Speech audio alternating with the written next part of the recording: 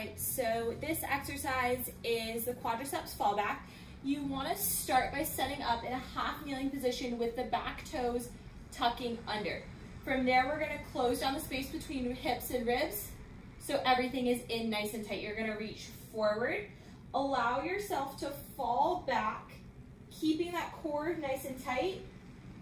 It's to the lowest point, and then bring yourself back up. So here again, reset, ribs come down close to hips, falling back as far as you can, and pressing back up.